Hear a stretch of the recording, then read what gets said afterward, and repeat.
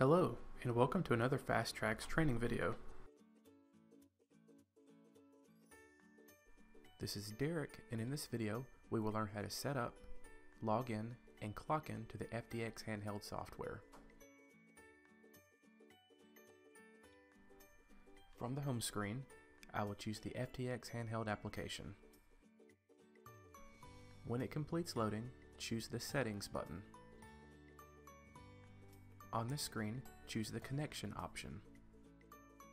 On this pop-up window, input the IP address of the main register where the database resides. This is generally register 1. Be sure to leave the /FTxHandheld in place.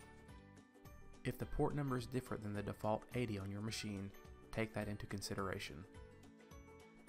You can choose Validate URL to verify the connection is good.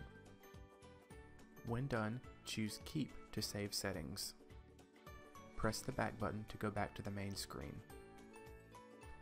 In the bottom right corner, choose the red login button. You are now prompted to enter in your employee number and password.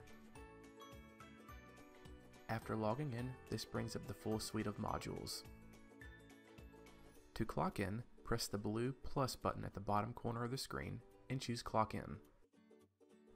To clock out, choose the same button and the option to clock out. To log out, choose the same button and choose Log Out.